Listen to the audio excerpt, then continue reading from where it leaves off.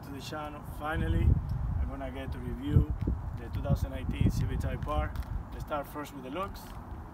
Obviously, you've seen this video, you've seen probably this car already in person in other videos. So you can see people, you know, I love the look of the car. Even though people complain about the fake vents, but it doesn't matter to me. You see the intercooler right there.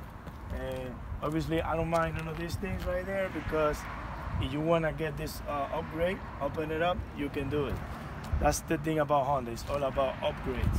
So I don't mind none of that. I love the headlights. I really love the headlights. They're really good, they're really bright at night. The LED, the fog lights. Let's go around. Obviously you got the Brembos with the 20-inch rims. Which I have a little complaint about it, but I'll leave that for another video. I like this right here, side vents. Well, this is the rear of the car. I just love everything about the car, like pretty much the wind, the sign, this right here for downforce. I like the design of the muffler. Some people like, some people don't, but I like it. Look just really aggressive. Like I said, people complain about this, but I don't mind. If you want to upgrade in the future, you can just upgrade it, open this up, but I like the look of it, just the way it is. And let's open it up, open the hood.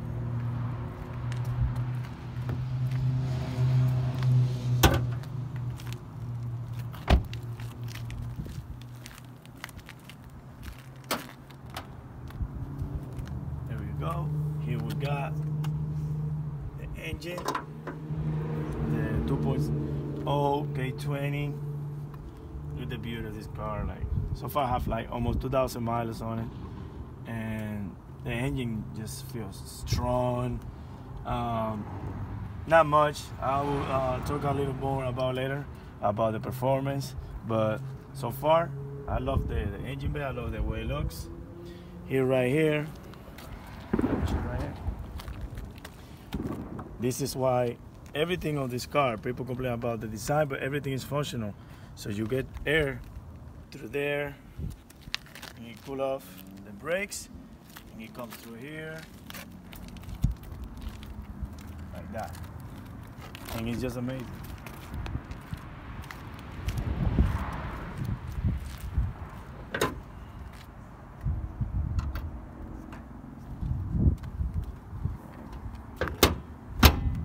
Let's open the trunk.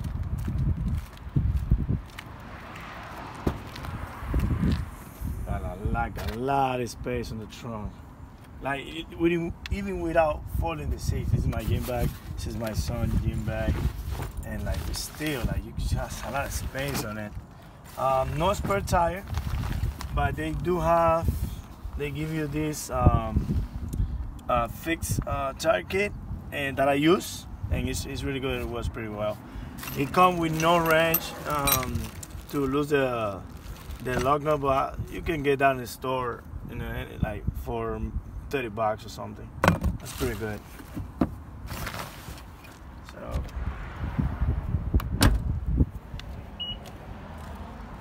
So we'll go with the interior.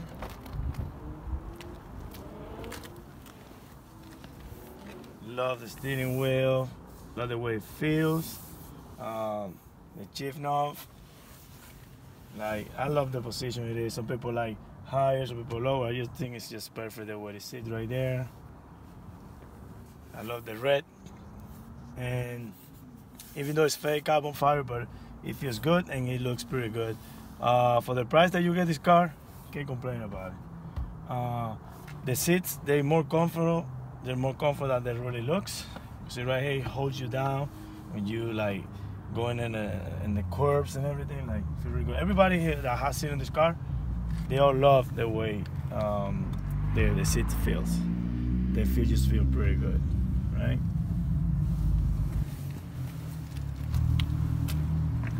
The real seats.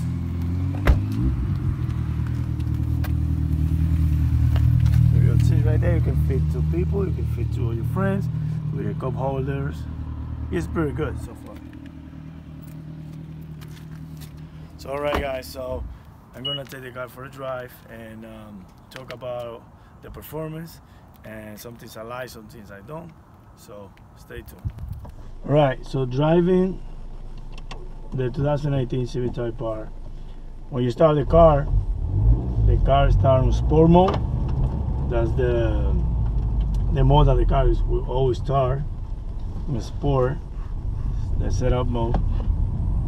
The steering wheel feels like not too hard, not too soft. You just feel pretty good. The clutch just feels really good. It feels like pretty much like a state 2 clutch, where it's not too soft and it's not a little harsh like state 3, but it just feels really good. Soft but firm.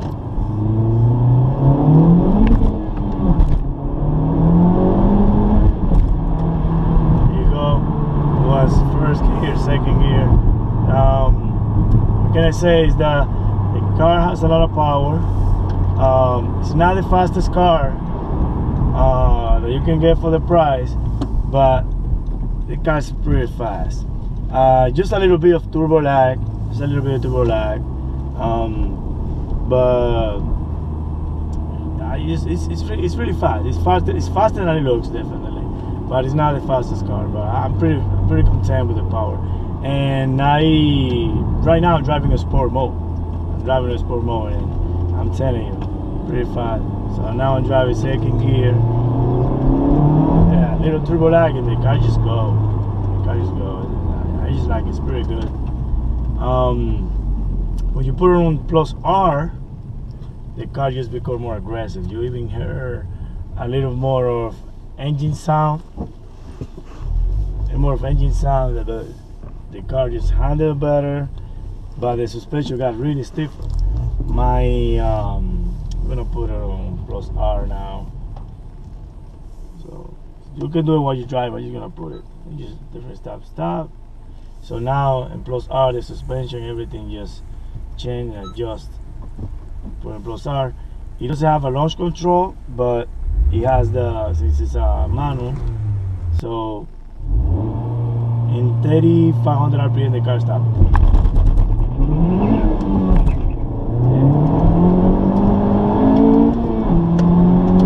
You just go. I even stopped talking. I feel like I have to pay attention when I plus R. Just my son is there just laughing. It's pretty good. It's pretty fast.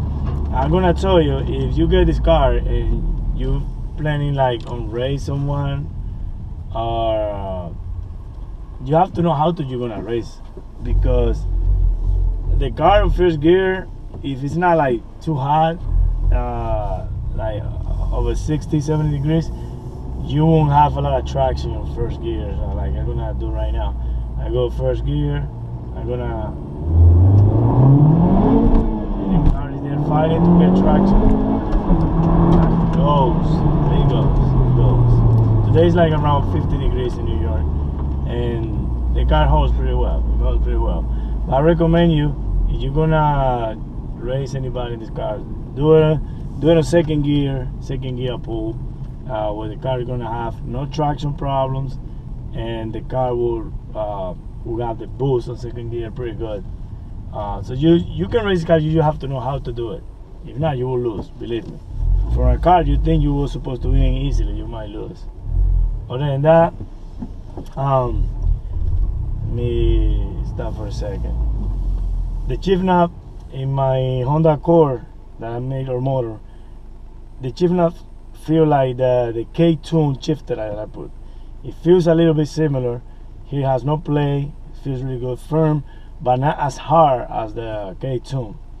Obviously this one has some bushing in it inside, but it feels really good. It's similar to the K-Tune shifter.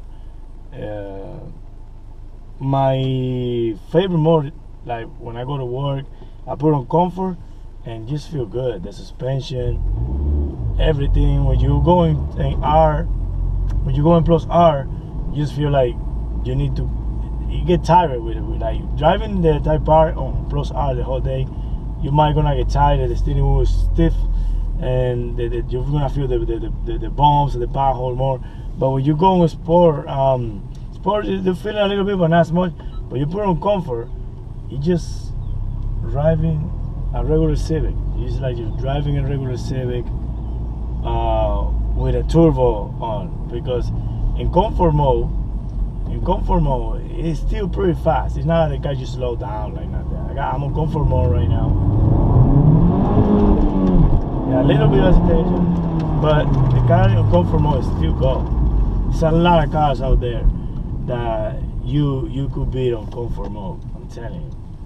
But overall, does it worth the money? The car, yes, 100% it worth the money, especially the way I bought it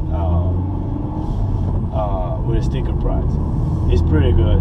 The 2020 just come out, and I read it's only few upgrade of the suspension, and obviously in the front of the car where the side bend, they put like some different body kit in it. But I think if I'm you, I get the 2019 for a better price and pay like 42, 43. I think that's what I'm gonna cost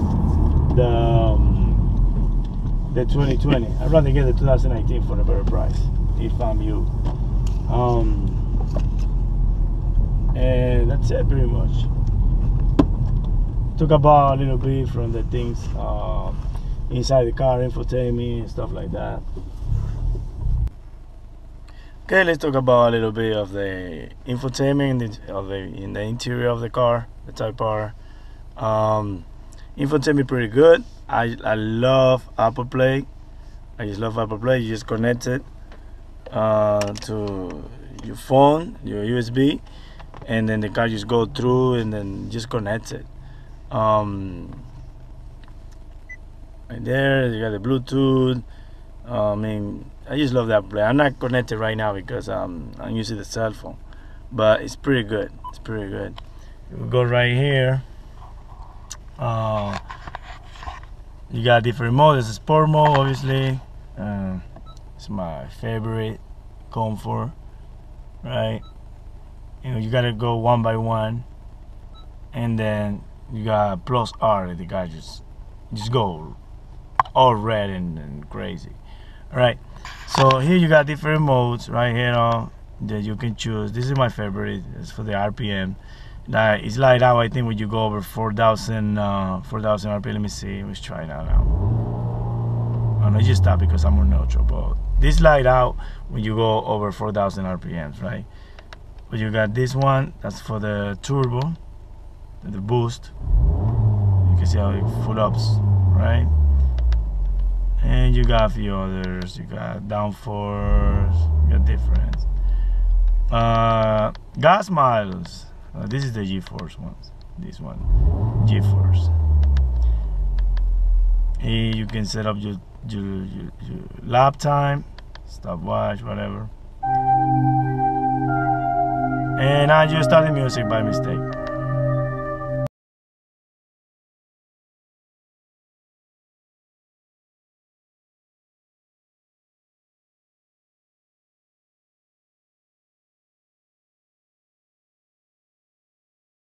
It's pretty good, pretty decent for inside music. Feels pretty good. Something I want to show you is the here I can show you the oil life. So I got 70%, 1,400 miles so far.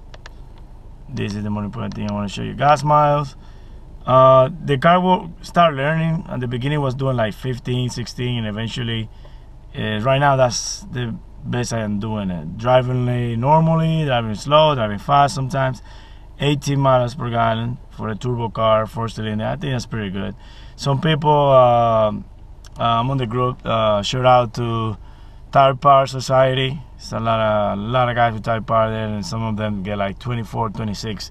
Even one guy sent a picture for his Type R doing like 30 miles a gallon. I was like, nah, I don't believe that. But the picture was there. It was true. I guess it's all depends how you drive it. The computer adjusts. But that's pretty good. It's pretty good. Let me see. I can connect the the car. So I show you the Apple Play.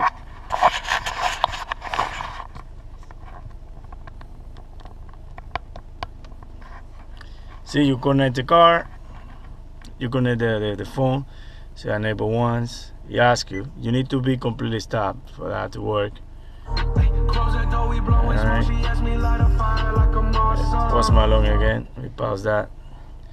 So here you start going to Apple Play. You got your Google Maps, or you got your regular map. Everybody knows Apple Maps sucks. You got the phone, messages. You won't text with this. You just will read it for you, or you can just tell Siri to text back. Right, same thing. WhatsApp, Google Maps. You got Pandora. I like this feature pretty much. Pretty good. You got racing station right here. Shout out to Past Smoke. Rest in peace, man. It's just crazy.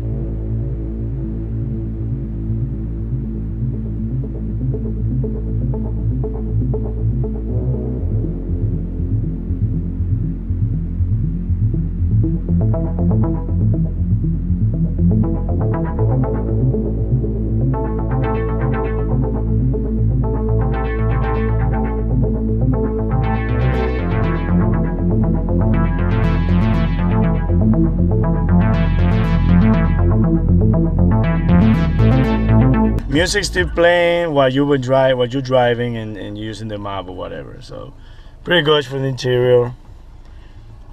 Got the light, got pretty good lights here, interior lights.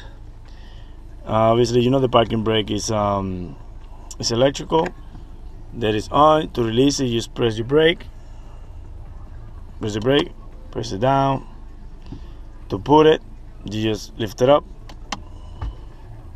I love this feature, the brake hole feature. I love that feature, obviously, because you need to use this feature, the brake hole one. You need to have the seatbelt on. You need to have the seatbelt on, and when you press it like this, it says that brake hole system on. What it does is that it won't let the car roll back when you like up in the hill and you're driving the traffic. That's pretty good. This car is so easy to drive that my wife, that she never drive a manual before, I give her a few lessons. And now she drives the Type R. She's driving it. She just drives the Type R. Sometimes I go do this on the mall. I was like, take the Type R, take the car. You take the Honda, and she driving it. In the beginning, I was asking her how many times it went off. She was like 2 times. And then she was 1 time, and then she was not. The car just, it doesn't go off on me anymore. So she controls the clutch because it's pretty light. She can, the shifter, everything. She's driving slowly, but even for somebody that has never driven a manual before, can drive the Type R. Alright guys, so I just jumped in the highway to show you the auto red matching feature.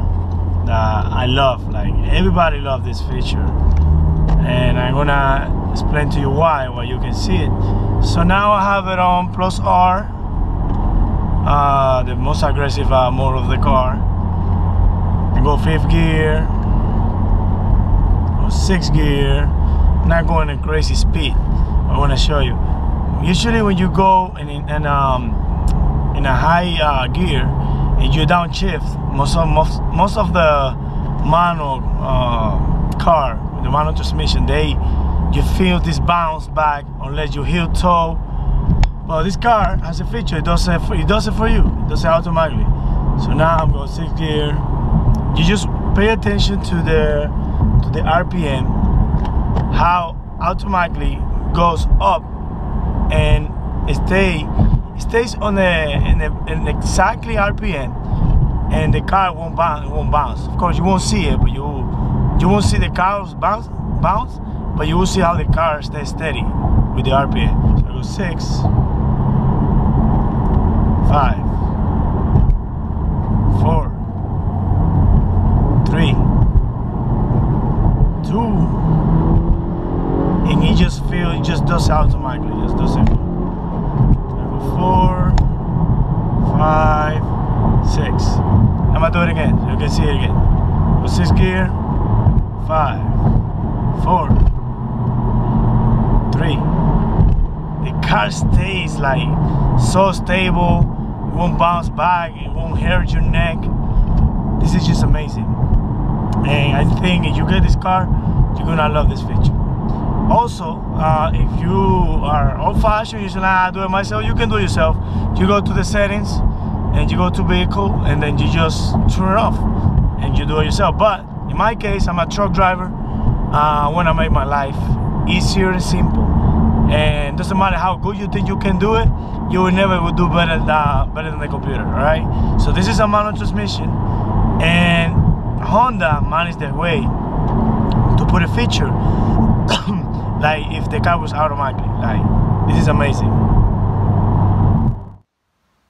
So one of the things that people complain more about is the sound of the exhaust. They say, oh, it's not loud enough, or since it's like triple exhaust, it should have more like aggressive tone.